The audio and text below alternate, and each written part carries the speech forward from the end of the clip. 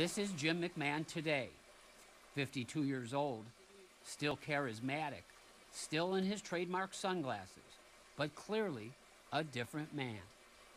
How is your short-term memory these days? Short-term memory is not good. Yeah, I won't remember a hell of a lot about this interview in about 10 minutes, probably. I mean, that's Lori. There are days that he gets up and he comes into the kitchen. He doesn't know why he went into the kitchen.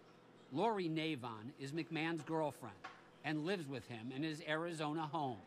He's going to the mailbox, and 20 minutes later, I see he's still in the kitchen, wandering aimlessly around the kitchen. And he said, "Where was I going? What was I doing?" And that's when the anger kind of comes in once in a while. He's like, "You dumbass, why are you doing this? What were you doing this for? Why are you in this room?" I play with pain. After 15 years in the NFL, countless hits, and 18 surgeries, McMahon says his life today is mostly sedentary.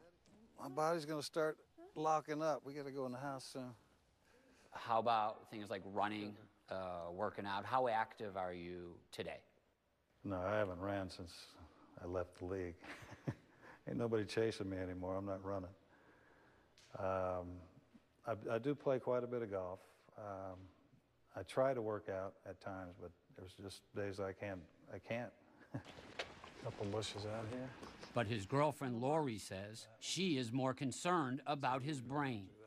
He got a Kindle for Christmas a couple of years ago because he loves to read, but there are many times he downloads the same book, and not until he's halfway through that he realizes that he already read that book. Like phone calls, guys will leave me a message, and I'll erase the message thinking I'll call them right back, and then I forget who just called me.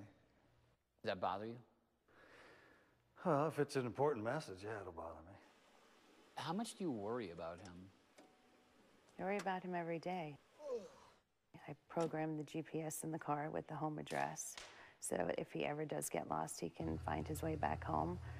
You just don't know what's going to be in 6 months or what's going to be in a year. It's going to be real scary when it gets to the point where I can't find my way home.